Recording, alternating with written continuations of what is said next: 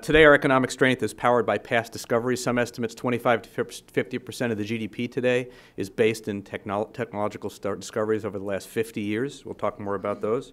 Our cutting-edge technologies have roots, and they do stretch back to before even World War II, when the Industrial Revolution sort of hit this country in a big way. Today, I would say also that the landscape in the U.S. has dramatically changed from what it was even 10 or 15 years ago. Most industrial labs, such as Bell Labs, such as IBM, have really, by and large, either totally deceased or they're dramatically reducing their investment in basic research. So funding from both private and public sector has decreased in the fundamental part of the research. So these failures of funding have resulted in some very large and troubling gaps in the innovation pipeline, if you can call it a pipeline. And it raises serious concerns about the future of American innovation.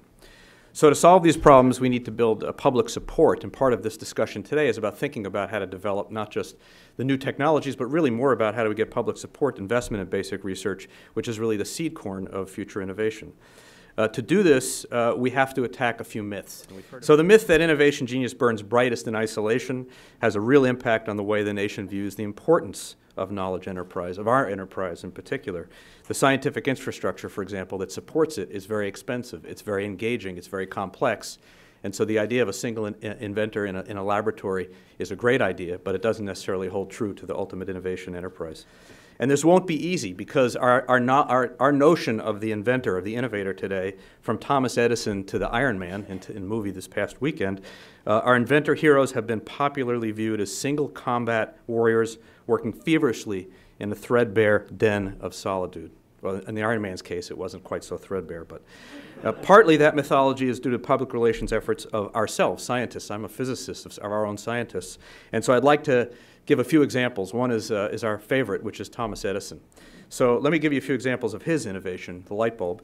In 14-month quest to develop a commercially practical light bulb, he wrote, in quote, "I tested no fewer than 6,000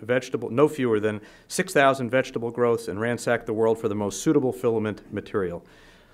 It really is awe-inspiring to think about this guy, Edison, sitting alone at his workbench in Menlo Park, going through thousands and thousands of fibers to find that one fiber that ultimately resulted in what changed the world, providing electrical light in your house. But I should also say that it's patently untrue.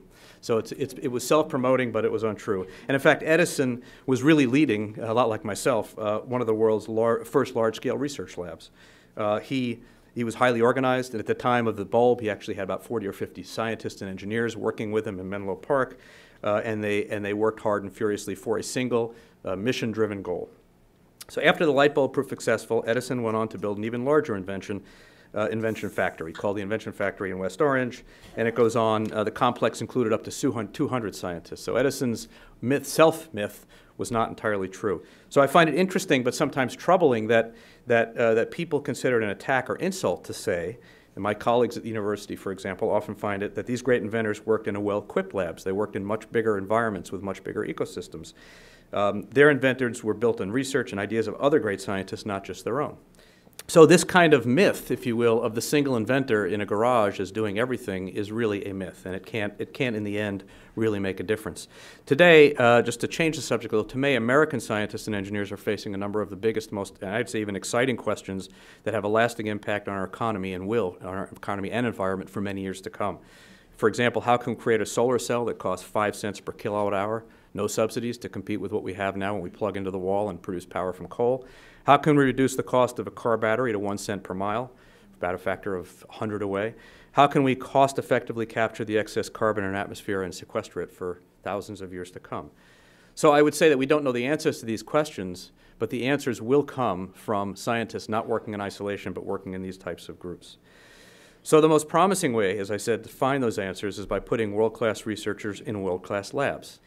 The problem is that corporations are not willing to do this anymore. Corporations have just not, because of, we heard, the quarterly reports, they're just not willing to invest in the long term. They'll invest in short term, and they should be focused on short term, but they're not willing to invest in the long term. So here, ultimately, is the trillion-dollar question. Who, if the industry can't do it, who is going to focus? Who in the United States in particular will provide the investment in world-class researchers, the facilities that make the future fundamental discoveries that I've talked about, turn them into something which ultimately spurs new industries and new jobs? So it's an enormous responsibility for the government, if the government has to do it, and I guess we'll have a chance to talk about that.